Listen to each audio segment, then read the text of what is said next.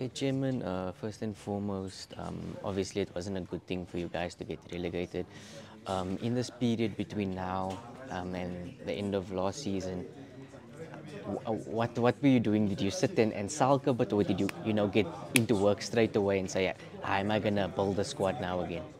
Yeah, we didn't want to swallow this bitter pill in a wrong way. Immediately after we got the results, we knew we had a heap of work to do. We started to set young talents, more specifically below 23 years age. And knowing that we have to beef up our DDC so that we have got better combination. We started immediately around all those through tournaments. You know them around Alexander, Tembisa, and Limpopo. We got some young players. And then when somewhere mid-June, towards the end, then we had to go and search talent in the experienced NFT players. We had to go deeper as well. And then by when the July start, we had to call our old players together with those two groups of the underage and the experienced NFT players. Then combined with ours, then we started to start to select from there. It was a process. That's why we had to get some experienced people to help in here and there. And it was a busy month. People went for COSAFA, some they went for trainings for other licenses. But we had to be advanced and we did that. But we never sat back and say we are relegated and then we'll start with any other team which is in a normal league. We had to be upfront then. But so far I think we've completed and we are happy. We've done what we could do up to our capacity. If you have to be honest, how much influence did Sammy and Sly have on this team? Obviously, you've got a new coach, a new CEO, but how much influence did they have on putting together this team that you've presented to us today? Well, if you go to an expert, definitely will have an influence. I don't want to write off the fact that we didn't have them as head coaches and what coaches to say they didn't play. The reason why I asked them to be with us during the trials is we expected the experience and everything to do with football to be there. They had a stake to play on. And then Katlego Otladisa, how did this come about? Why him? Because after relegation, you sit down, go back to your drawing board, you start with what type of players you're going to get because you are losing those icon players. And then you come to technical team. What type of technical teams you want? Our priority was very clear. We want to hire a coach who once promoted or twice promoted a club. Otherwise, then I don't have that experience as a chairman. I don't have, and I've never been at the NFB. So I had to go through screening of about 8 coaches. Until we get the man, we find them to be more promising. And all this didn't start today.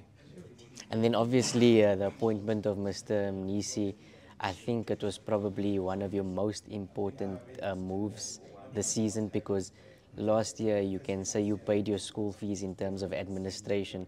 So how important is this man going to be for you guys? Experience is the best teacher, and also knowledge and interest and eager to do things. As we interviewed a number of people which we thought they can be on this hot seat, and also so that we wanted people which we can also learn from them, people who can guide the team properly, and despite all odds, they must be able to say, we were here, then we can go there.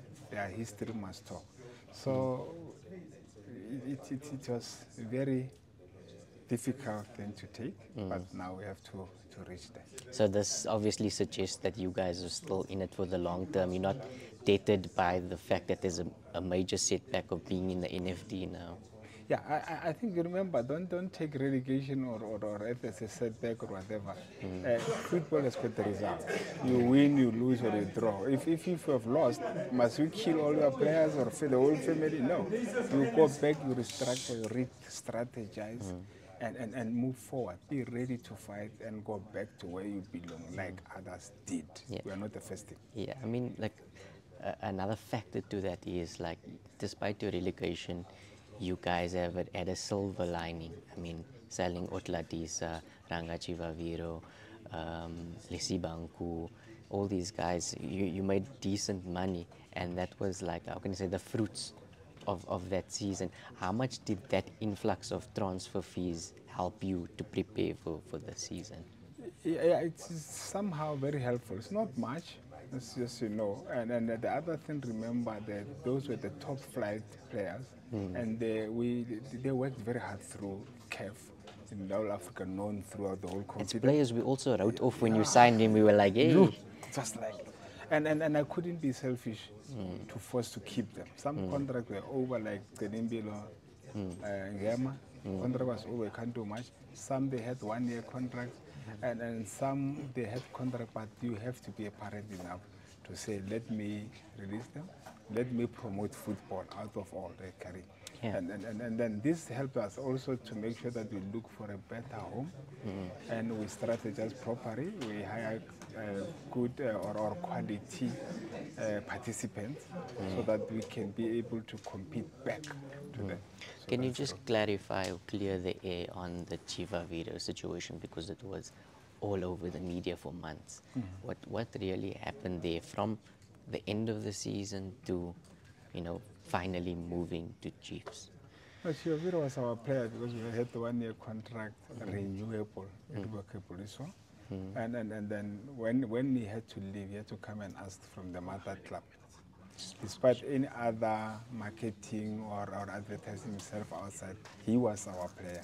So that's why now the people who have to buy him, they have to come straight to us. And Chiefs. so that's Chiefs. And we did all paperwork and everything was fine. Anything beyond that, I don't want to talk on behalf of anybody or anybody mistake or advantage. It's something which I didn't know at all as a club. So, but the transfer went through. He's playing with Chiefs now. We are glad for him. And the final one, why are you guys setting up base in Free State this season? What is the attraction? Yeah, the main thing is as a club, I mean, football has been there for donkey years. We want to take football to the people. We started in Limpopo, we took it to them. Went to Northwest, we took it to them. We want to take football to the people. And then there are the people also who plays a role in supporting us back. Okay. And even the leadership in the province also supporting back. So that's why we say, okay, fine, the collaborators and the people which they accept you well, you better stay with them for that. Not to say we have dumped everybody who have been supporting us for the past 3 years. No, we are still together. Yeah, we keep them. Yeah. Then for the new friendship, let's grow it up to its limit as well. I obviously That see is what we say. potential there. Exactly. Thank you very Thank much, you, sir. Chairman. All right.